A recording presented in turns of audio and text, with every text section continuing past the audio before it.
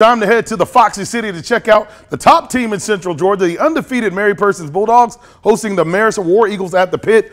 Winners advance to the Final Four. Mr. Collinsworth, it's time to roll those highlights. Let go! And look at the dog pound faithful from Mary Persons. Man, one of the top student sections in the state. Don't at me in the rain. And the rain would definitely play a factor. Scoreless ball game in the second quarter. MP's JT Hardage to a wide open Rico Harden. And slippery, believe me, excuse me, rain would make the ball hard to catch all night for the Bulldogs. But the Bulldogs defense up for the challenge. Daniel Lavelle, what a season for the senior defensive tackle with a Rib Araka nominee. Scoreless game at the half. Opening drive of the third quarter, War Eagles on the attack. LaDamian Sands, he comes up with a strip for the Dogs. Rico Harden with the fumble recovery. Big momentum shift for the Bulldogs, and it fires up the sidelines, including head coach Brian Nelson. You see him right there. 1st and 10, a black and gold.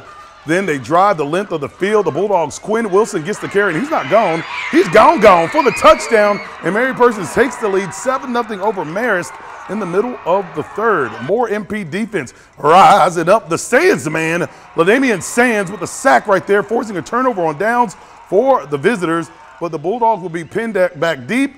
The offense still struggling. JT Hardage near his end zone drops and throws an interception to Marist by way of Joshua Moore. And on the ensuing drive for the War Eagles, they would pay off big dividends. They sneak in on the quarterback dive. Get in there.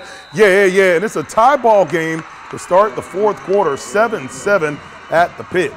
Now, MP offense on 3rd and long. They would come up short right here, about 5 yards on the Quinn Wilson screenplay. Again, the rain playing a factor, giving the ball back to Marist. Then the War Eagles take the lead with 2 minutes left on a 25-yard field goal from Brendan Farrell. 10-7 for the visitors. Now hurry up mode for MP. JT Hardage goes deep to Antoine Davis.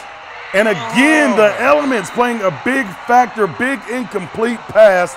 And then 4th and long, last shot for Mary Persons.